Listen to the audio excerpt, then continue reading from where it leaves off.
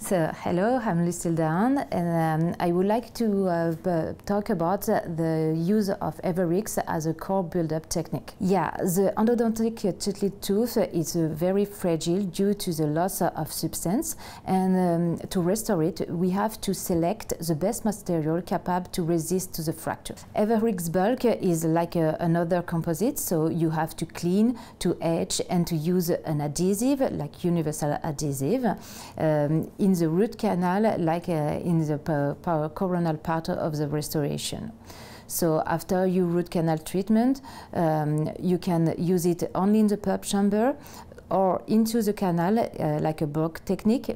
You put the EverX without any post, and you do it in the root canal and in the core restoration, or you can use it with a glass fiber post, and the EverX is used like a luting materials. Because I do the literature, and it seems to be best material to restore the endodontically treated tooth.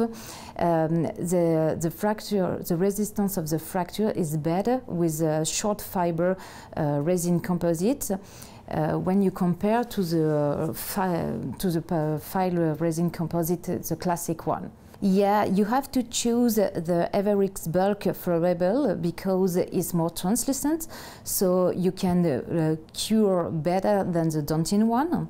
And you have to do very carefully. You have to use your microbrush in order to avoid bubbles or void.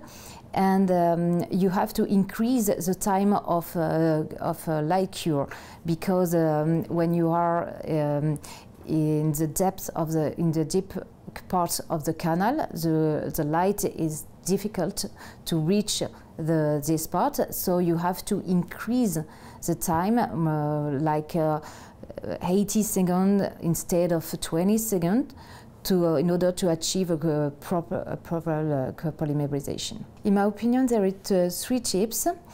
First of all, you have to select the bulk shade instead of the Dentin shade, because it's more translucent.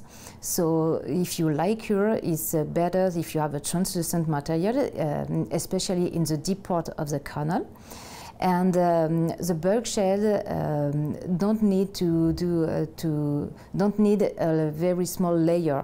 You can do 4 or 5 millimeter layers, and it's safe. So it's better when you have to fill the root parts.